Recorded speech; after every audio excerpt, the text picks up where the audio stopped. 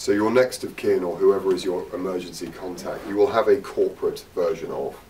When you're in trouble, the chance of you phoning your office before your next of kin is unlikely, because the first number that you'll remember will be that person, so your mum or your husband or wife or whoever.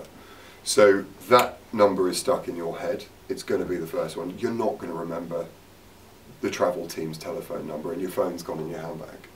So what information you give corporately, you would need to decide internally. But if you have a work phone that you're taking with you, which I would suggest you all do, the passwords on that your office will have anyway. So it's giving them the ability to unlock everything that you owned before. Bank details, absolutely not, unless you have a work bank card, which again most of you will have.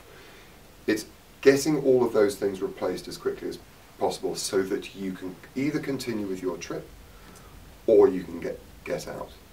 So it's not, it is confusing. The password, that's a personal thing, and if your other half doesn't have your password anyway, you probably shouldn't be doing whatever you're doing on that device. So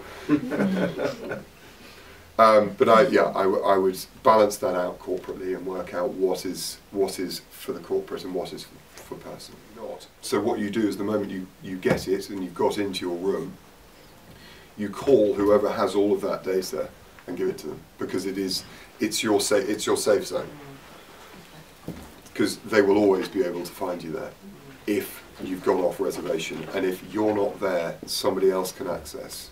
So it means that if your passport is in the safe, if you can actually call the hotel as the travel manager and say, listen, could you go and check their room? They haven't checked in for 3 days. Which you may find somebody in the room or not, but it gives you a first point.